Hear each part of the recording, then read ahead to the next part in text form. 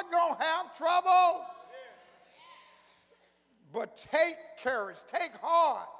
I have overcome the world. So you got to have this butt of trust. Look at your neighbor and say, you got to have that butt of trust. Look at your neighbor and say, in fact, you got to have a big butt. A big butt of trust. That's what Job had. He had a big butt. See, what Job had was what we call a setback. You know, one day he was living large, then setback came. He was living small. He was living in lack. Come on, somebody. He was hurting. He was crying. He was in pain. He had a setback. A setback is a halt in progress. A setback is a reversal in fortunes. A setback is a defeat in battle.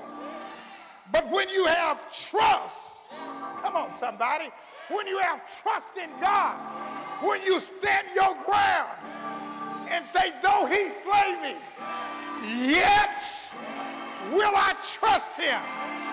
Your setbacks become a temporary pause in your destiny.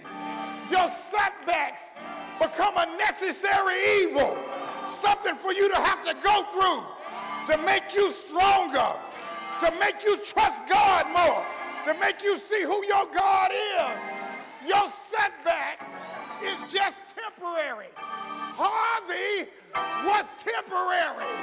It didn't last all time. It was just a setback. And that tells me that it ain't over. Come on, somebody say it ain't over. The final chapter has not been written. It ain't over. I may be penniless, but it ain't over. I may be jobless, but it ain't over. I may not have any friends, but it ain't over. The diagnosis looks bad, but it ain't over.